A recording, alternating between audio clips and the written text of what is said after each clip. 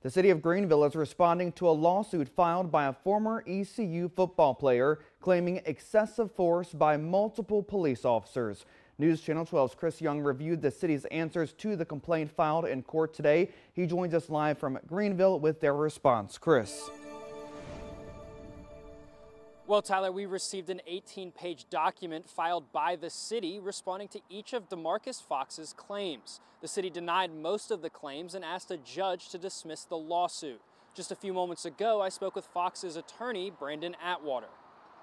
This 18-page federal court filing reveals 167 answers from the City of Greenville regarding a lawsuit filed by former ECU football player DeMarcus Fox. Fox filed the lawsuit in August against the city and 5 Greenville police officers. Fox claims the officers violated constitutional rights and used excessive force in a traffic stop on Fairwood Lane in October of 2022.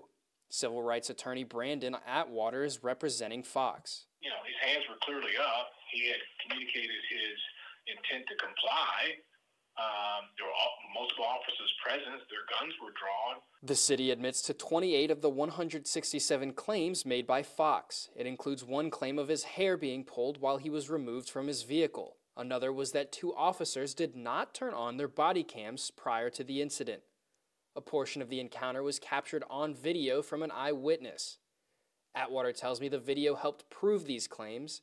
The city states the filing, the defendants, the 5 officers were acting within the course and scope of their employment and within the authority of a sworn law enforcement officer with the Greenville Police Department at all times during the incident involving Fox. The city also claims Fox failed to stop for officers, failed to comply with the officers' lawful commands, and physically resisted officers. We want to continue to litigate that matter, but my client ultimately feels that justice will prevail and that the city and the officers will be held accountable.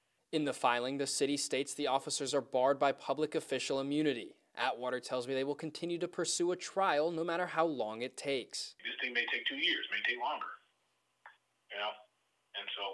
and we're prepared to do that. He's resolved to do whatever's necessary. We still don't know why officers initiated the traffic stop, but in a release made by the City of Greenville, they say they take public safety very seriously. Live in Greenville, I'm Chris Young with News Channel 12.